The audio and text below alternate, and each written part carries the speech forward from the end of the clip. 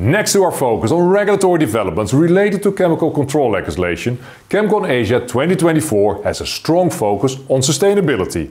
And therefore in Bangkok we organize something new, our Inspire Investment in Sustainable Growth Forum.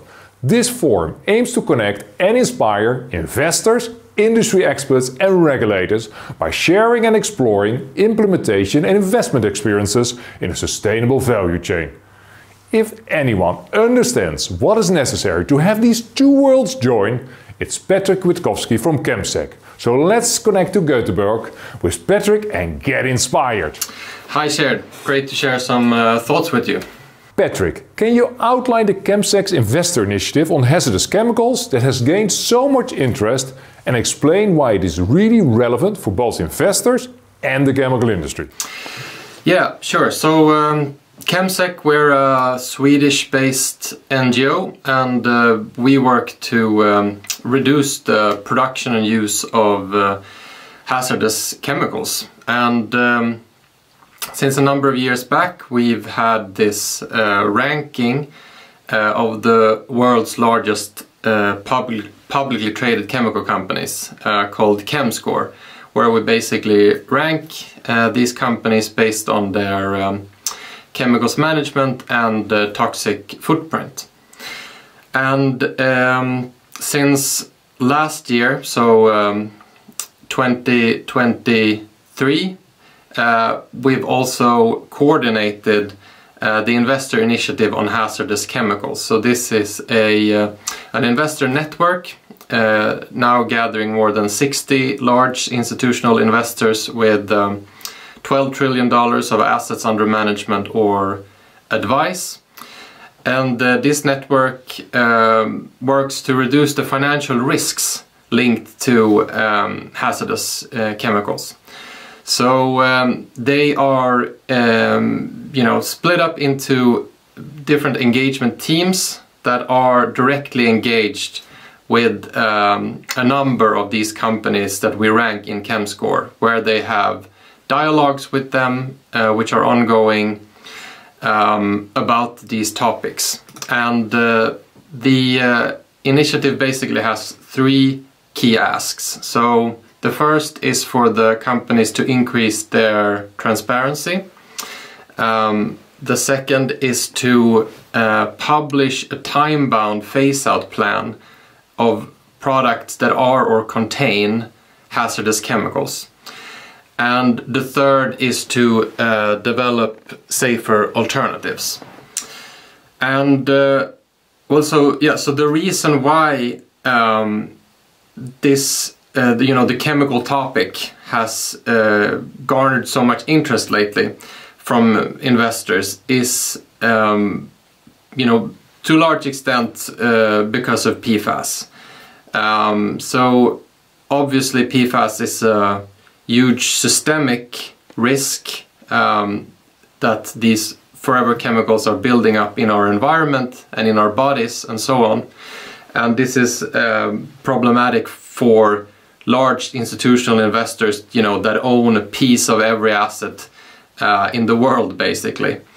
But it's also clearly financially material to individual companies. So, we've seen these really huge litigation cases in the US, for example, where companies, chemical manufacturers have had to pay, multi-billion-dollar agree to multi-billion-dollar settlements linked to PFAS contamination. So this is obviously something that hurts these companies and that makes it important for investors to understand and engage with companies on these topics.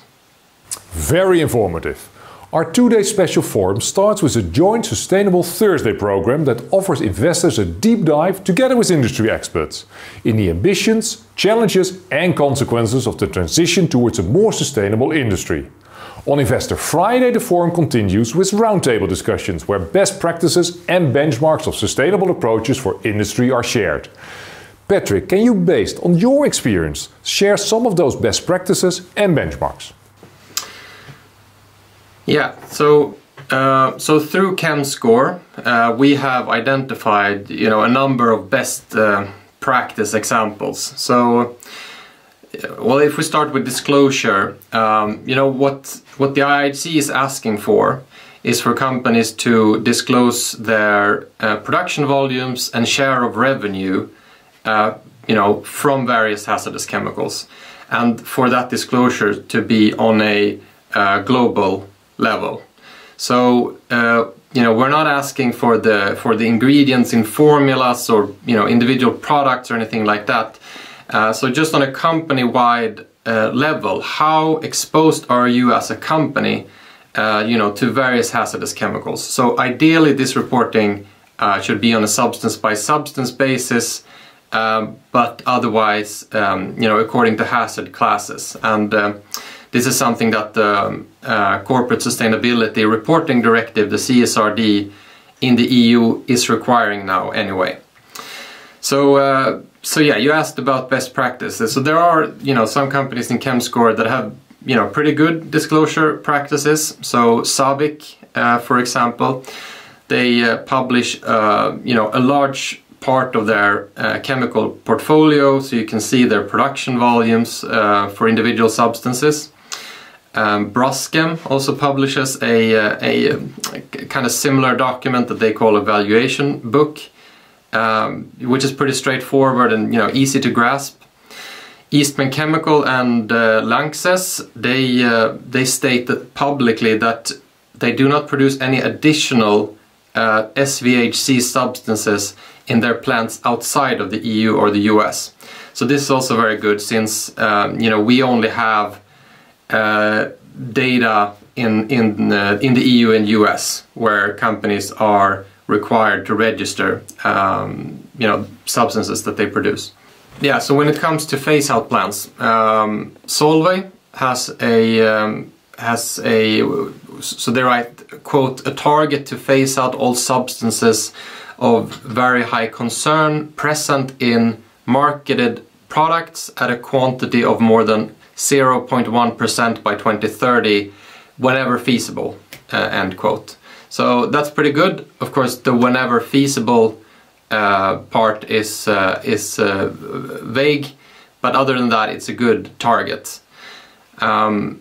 If we look at PFAS, you know, 3M's commitment to exit all PFAS manufacturing by the end of 2025 is very good, you know, though it remains to be seen if they'll really follow through on this.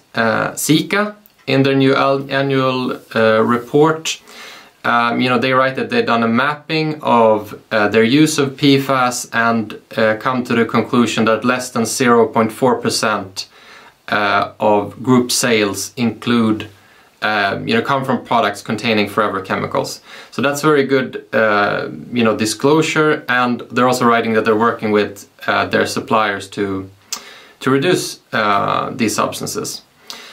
Lanxess and Ecolab also has very good policies on, you know, on their newly developed products. So they state that they will not develop new products with SVHCs. So policies like that, you know, they're very appreciated among large, long-term institutional investors. Good examples, but it seems they might need some extra inspiration. During the forum, we will discuss investment and innovation opportunities. What is needed from the key actors like investors, those with the money, regulators and industry to really seize this opportunity? Yeah, so, I mean, if the chemical industry is to transition towards, you know, safer alternatives, regulations are key. You know, as long as it's cheap and legal to produce hazardous chemicals, it will continue to be produced. So, but of course there are other drivers as well. So, you know, shifting consumer demands, you have these huge liability cases in the US primarily, and all the reputational risks linked to harmful materials and so on. But, you know, regulation is the most important driver to provide clear incentives for companies to transition to safer alternatives.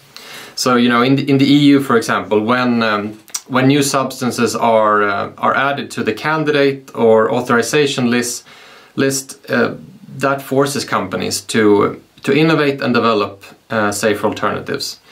And this is particularly clear with the upcoming PFAS restriction, which is also very important for the companies that already have developed the alternatives and come a long way in developing them. So they need these kinds of regulations to ensure that that their products are attractive on the market.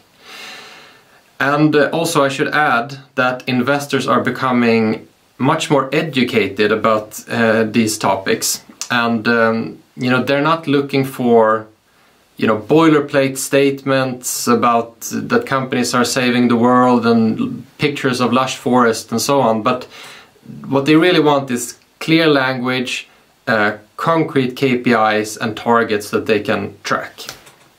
Clear. So you basically say chemical industry has to continue their development of alternatives for hazardous chemicals. How should investors think about hazardous chemicals? Are there any de-risking tools available that you would recommend? Well, yeah, so asset managers, they're all about managing risk. And it has become very clear in the last couple of years that chemical risk, the financial risk linked to the production and use of hazardous chemicals is something they need to take into account. So, just look at the share prices of Bayer, 3M, Chemours, these companies that are being hit by wave of litigations linked to hazardous chemicals. It's clear that this is it's clear to investors that this is something they need to pay attention to. So what we think is that companies should have a clear and time-bound phase-out plans for chemicals of very high concern. And most urgently, they should phase out persistent chemicals, like PFAS, because they expose the companies to substantial regulatory and liability risks, and the investors are fully aware of this.